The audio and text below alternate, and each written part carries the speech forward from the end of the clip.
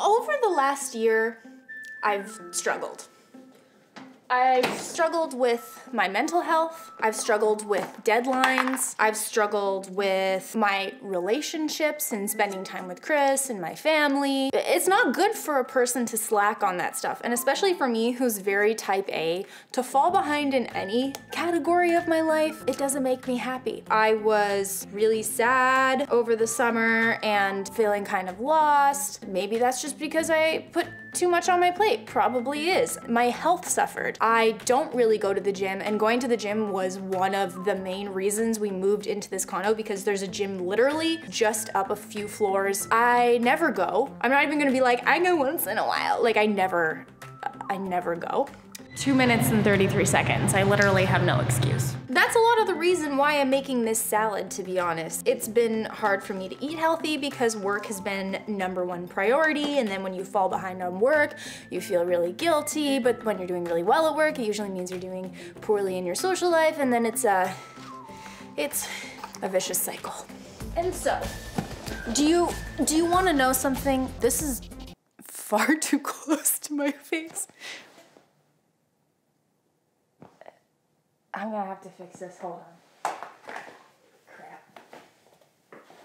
Here's the situation. When you have too much on your plate, you're unhappy with what you're making, you're feeling like you're kind of failing in every department, what you need to do is get help. And when I realized I needed help in my business was not only when I was starting to feel like a failure and was crappy, it was when there were all these things I wanted to do with my business that I just didn't have time to do, that were just sitting there, written down, and were not becoming a reality. They were not coming to fruition. I started to write down all of the little things that I needed done and kind of keeping a tally of things that didn't 100% need my attention so that I could delegate them to somebody else. There's a lot to let go when you realize that. You have to acknowledge the fact that you're not the best at everything. If you want to do the best job that you can, it means getting somebody else to help you do it. There were a lot of great ideas that I have so many great ideas that I really think I should do.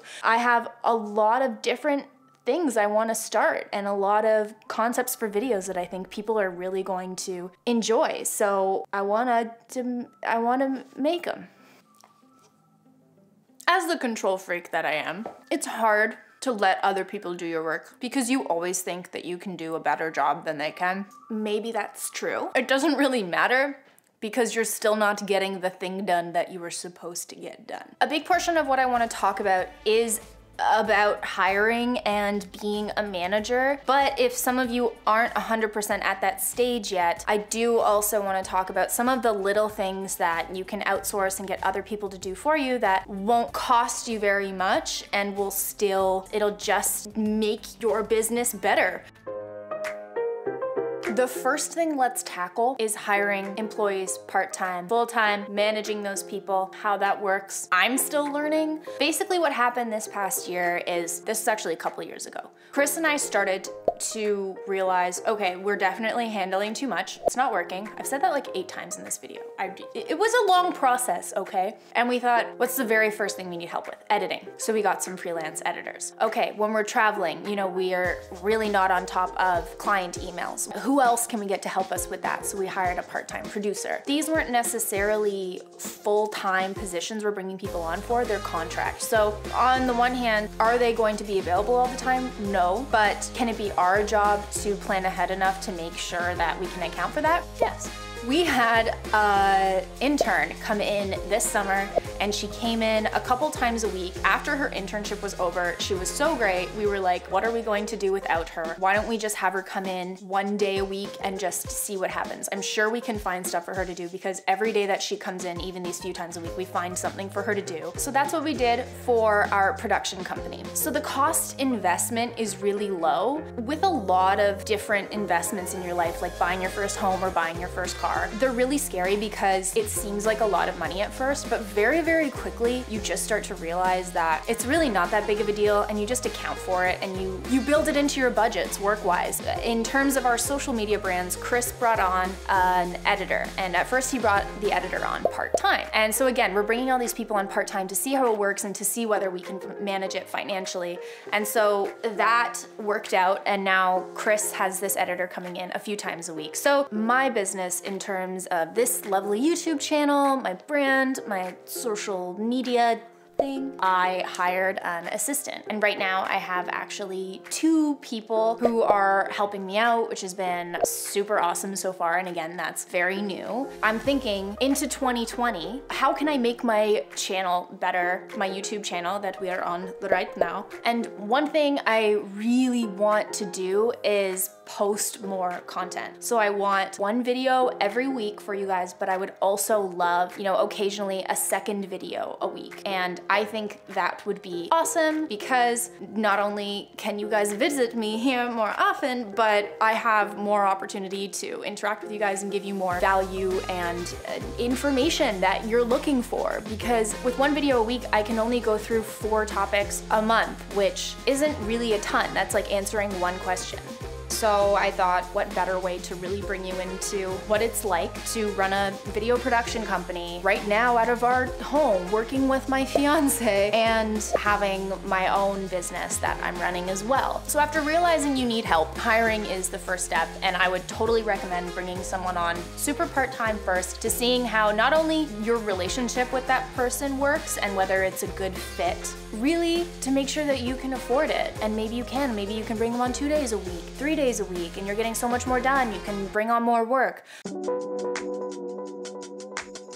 What comes with hiring is being a good manager. That's something that I'm learning to be right now. That's probably one of the most daunting things to have to accomplish when you've never been a manager before. And that doesn't change whether you're an entrepreneur or whether you're a manager working somewhere else. To have to be a boss and make sure everything's getting done, but you also don't want to really be mean, and you want people to stay and work with you for a long time and develop cool company culture and good relationships with the people you're working with, so that you all feel like you're a part of growing this really cool business, and you want your employees to enjoy what they're working on too. There are a lot of resources that you can look up online, articles, I'm sure there are courses, there are books you can read about how to be a good manager, but my personal opinion and my own experience would be for you to reflect what it's like to be an employee yourself. That means the most important part of being a manager is empathy. So understanding what it's like to be an employee and what your employees are looking for. And if you were an employee in the past, what were you looking for? How did you want to feel going into work? And what kind of relationship did you want with your boss? What is going to make someone stay working in your business, loving what they're doing, and do really good work for you? Usually it's when they feel some kind of ownership in your business,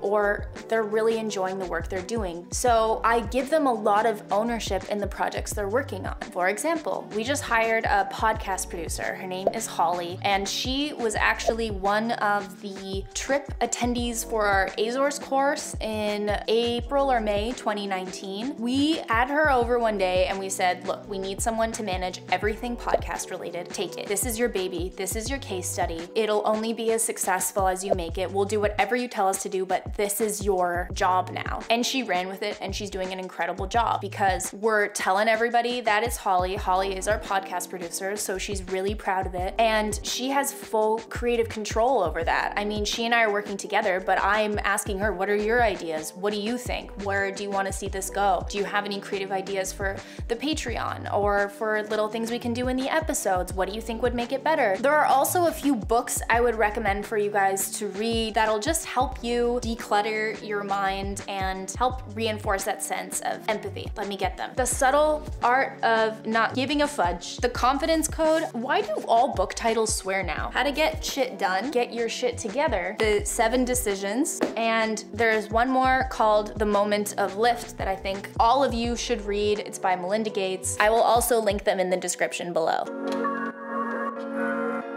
For those of you who aren't totally ready to hire someone yet, I get it. It's really daunting. You don't want to be responsible for that, but there are a couple things that you need done. I still have a solution for you. There are websites like Fiverr. Fiverr is sponsoring today's video. I've used them a lot for logo design, so that's one of the things you could outsource on this website. It's super affordable, super fast turnaround. In addition to making awesome logos, Fiverr offers tons of stuff. To name just a few, they make WordPress sites, SEO for you, digital marketing, writing, so if you need some blog posts done, if you need social media copy, voice actors, like it's endless. Video and animation, you can get a whiteboard or animated explainer done if you're like, oh my god, I have this video due and I just can't get it done, and you need to outsource an entire video project. There are people on Fiverr that will do this for you for a very reasonable price. I'm looking at their website now and there's some stuff on here that is new and I didn't even know about it. They do podcast editing. I will edit your podcast episodes in 48 hours and it's $6.89 Canadian.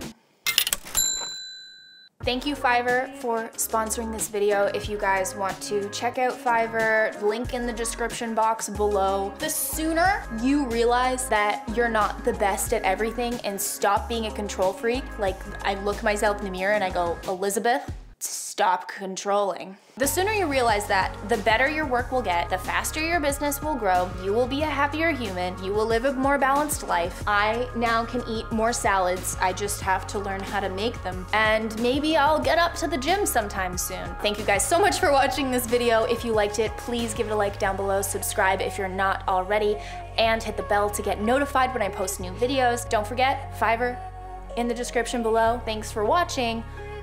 Bye.